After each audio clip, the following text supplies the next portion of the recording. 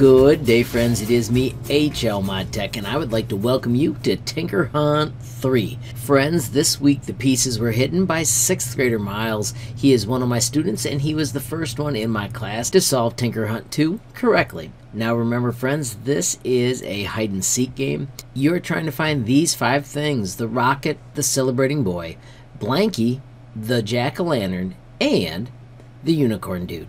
They are all way tinier than what I showed you here. I will delete them. They are hidden out here in this project.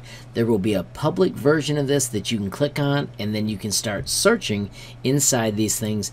Each item, you should hide it as you're trying to find the 5 items. When you do find the 5 items, you need to give me their locations in the description.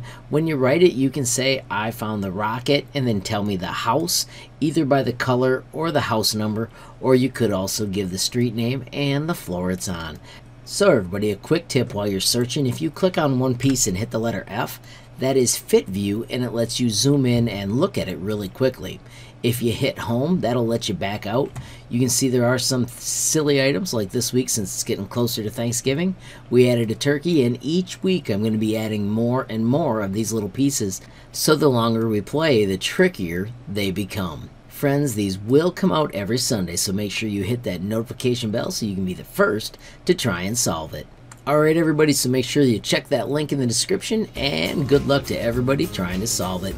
Friends, if you enjoyed the video, please give it a like. If you got a question, comment, or suggestion, add it down below. If you haven't subscribed yet, what are you waiting for? Smash that subscribe button, and last but not least, hit that notification bell if you want to be the first to know when there's a brand new video from me, HLModTech.